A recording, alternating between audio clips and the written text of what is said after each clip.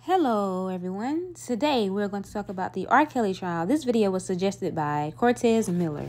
Two more of R. Kelly's accusers take the stand in Chicago to testify against R. Kelly.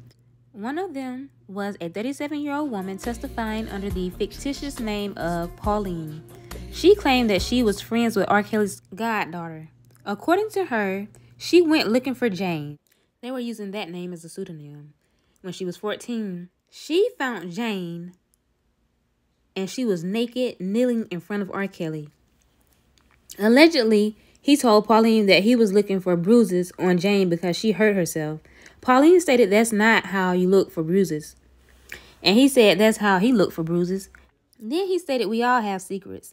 After that, R. Kelly directed her to have sex with him and Jane. She claims they had sex dozens of times between the ages of 14 to 16. R. Kelly also provided alcohol, but mainly hypnotic.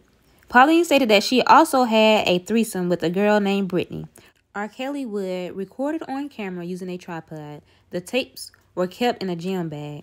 Y'all, something doesn't sound right with this. R. Kelly is wrong for having sex with teenagers. However, I feel like these girls knew what they were doing. Pauline claims she was in a relationship with R. Kelly for years as an adult. At the age of 20, she called his studio acting as if she was Brittany and asked for money. Pauline goes on to say he called it extortion, but she called it don't play with me. She said that she was trying to get his attention since she hadn't heard from him. Pauline testified, girls get mad and say stupid stuff and want to slap you or bust your car windows out. It was just a threat. He knew that. If he didn't know, he wouldn't have had me around all those years. Pauline uttered, I loved him and I still love him in a weird way. I know you might judge me, but it's like best friend meets boyfriend meets dad.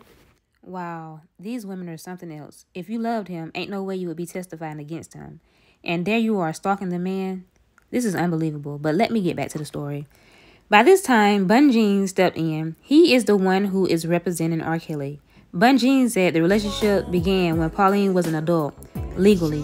He began his cross-examination. According to Pauline, her phone call was about something that happened inappropriate on the tour bus, not about underage sex.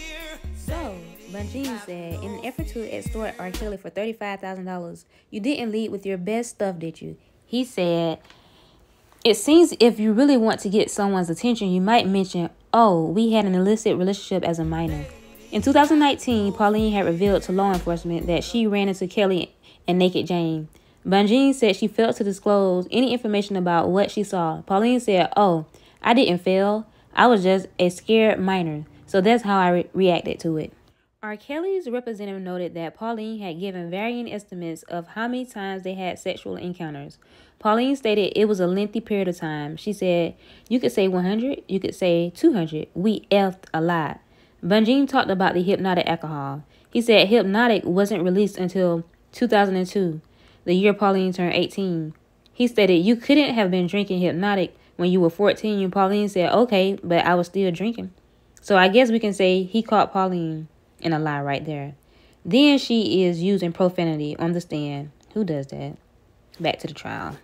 Pauline said hypnotic stands out because it was R. Kelly's favorite. He used to mix it with Hennessy and cocktail. He called the Incredible Hulk.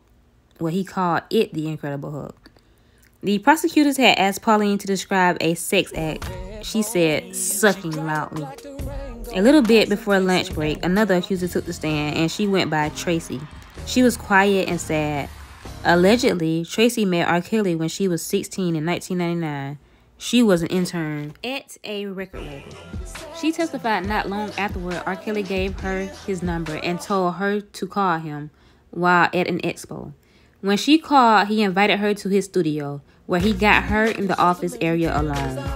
According to Tracy, he told her that he liked her, and she told him that she was 16. She said he's like, okay, he told me he was 23. They kissed, however, she declined to give him oral. Then, he pleasured himself on her. She tried to pull back, but he had a hold on her shirt.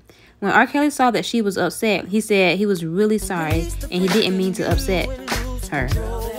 He promised that it wasn't his usual behavior.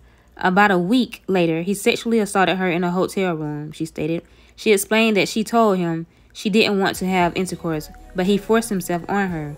When she asked him to stop, he did. On one early summer of 1999, she visited Rkelly at the Chicago track studio. He told her, "This time, we are going to have sex and it will probably hurt." But she has to let him finish. They had intercourse in the attic, which was called the Sky Room.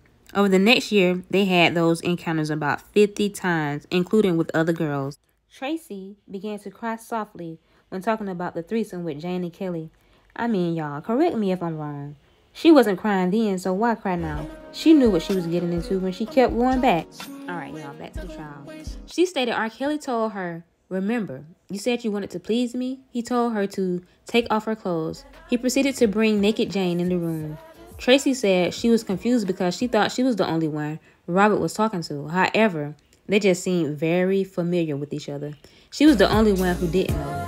Tracy stated that Rkelly told her to stop being a baby. He then set up the cameras and the microphone and directed them.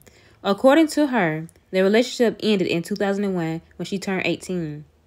During cross-examination, Bunjean asked Tracy about conflicting statements about her age.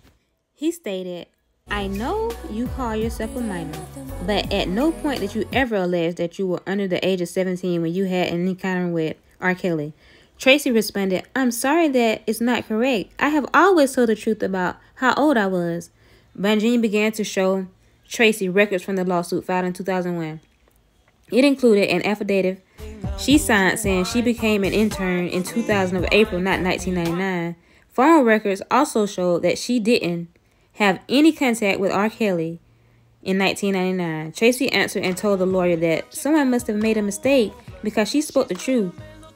So they caught Tracy in a lie. Alright, y'all, back to the story again. I know I keep putting in my little 2 cents, but you know.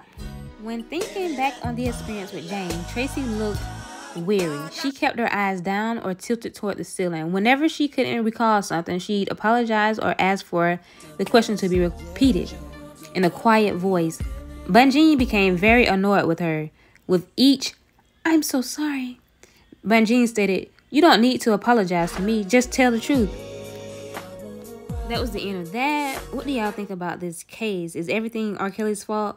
More women are coming to testify against Kelly. 3 women have already testified that Rkelly's team paid them to bring the homemade videos. Rkelly, who is 55, is currently being charged with 13 counts. The trial is getting very weird. What I'm finna sing, nigga. My mind's telling me no, but my body's telling me yes, baby. And the wild style. I don't wanna hurt nobody, but there is something that I must confess.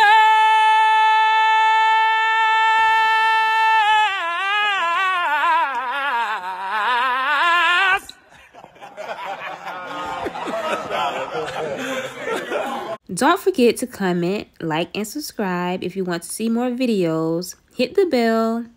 Thanks for watching, and until next time, bye-bye.